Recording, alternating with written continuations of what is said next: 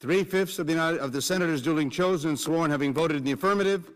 Saturday night's motion to proceed the health reform bill gave hope to Democrats with a majority vote, 60-39, in the Senate. This bill is a good deal for America.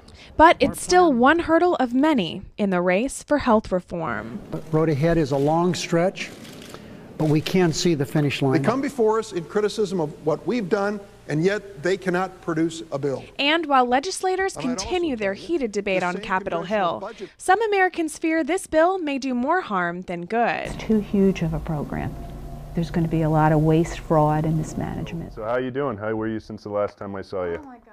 Dr. Carl Petrie, a native Canadian and founder of the American Health and Wellness Center, moved to the U.S. for its lucrative health care system. Obviously, money's not everything. Practitioners want to help people, but I mean, the way the system's set up here, it is set up so that the practitioner can earn a living and do well for themselves while they're helping people. If I have a patient come in the door that needs procedure done and I can just send them to get the procedure tomorrow, it's a lot more ideal than back home where it might take 6 months to get that same procedure. Although some Americans have sided for or against the health reform bill, others are still trying to make sense of the near 3,000-page bill that's up for debate in the Senate here on Capitol Hill. The bill is how many thousands of pages long. Who has actually read that at one sitting?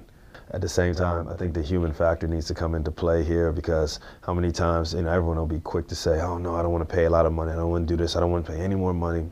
But as soon as you hear a story about somebody that had to die because they weren't able to get any care, always somebody's heart goes out to that person.